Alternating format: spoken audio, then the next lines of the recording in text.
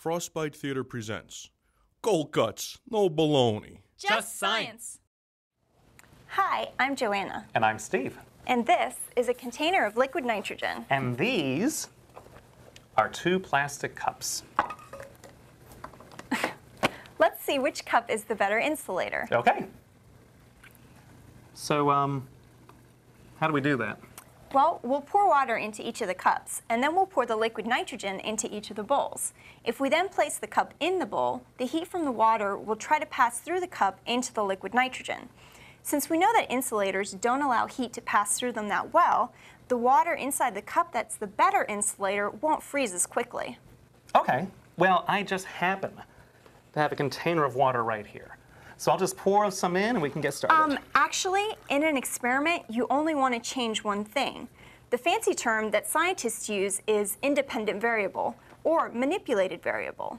So we're already changing what the cups are made out of, So we need to have the same amount of water in each cup. Exactly. So I need to measure the water. That would be nice. Oh, I was wondering why we have this thing back here.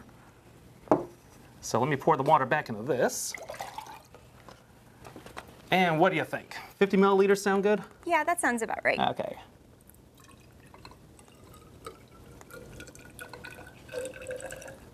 So that's 50 milliliters of water for you. Thank you. You're welcome. And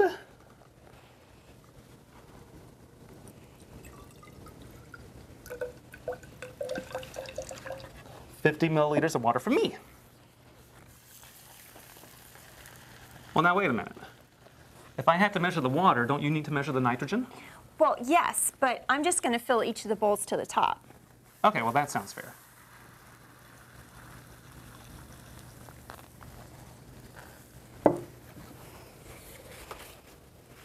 All right, are you ready? Yes. Well, now wait a minute. Don't we need to keep these in there for the same amount of time also? Yes, we do. Since we're changing what the cups are made of, we want to keep everything else the same. Now, scientists have a term for that as well. They call the things that don't change constants. Oh, okay. All right, 3, 2, 1.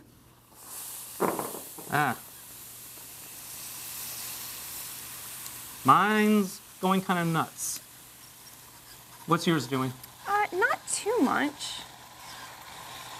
Yours is really fogging I'm getting a up. little bit afraid of mine right now. Yeah, mine's not really doing too much.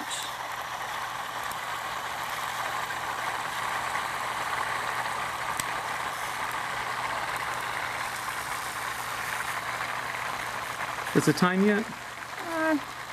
Yeah, I guess we can take them out. Well, now wait a minute. We both started off with the same amount of nitrogen in each bowl. Right? But now mine only has a little bit of nitrogen. But yours has a whole lot in Right. there. And not only that, what's inside your cup? Whoa, there's ice in my cup. How much? I have no idea. But wait, I started off with 50 milliliters of water, right? And now I have 32 milliliters of water. So if I start off with 50 and now I have 32, that means 18 milliliters of water froze and changed to ice. That's Wow. 36% of my water. That's a lot. That's a lot of water. How much water in yours turned to ice? Let's see. Well, I also started with 50 milliliters of water, and what do you know? I still have 50 milliliters of water left. Wow. So which cup's the better insulator? Well, since none of your water froze and a good chunk of mine did, your cup must be the better insulator. And that must also be why I had less nitrogen in my bowl when we took the cups out. My cup's not a good insulator, so the heat from the water passed right through the cup and went into the nitrogen. So my water lost heat and got colder and started to freeze, and the nitrogen gained heat and boiled faster. Exactly. That's right? Yeah. Wow. Thanks for watching. I hope you'll join us again soon for another experiment. It's refreshing. I see. Yes.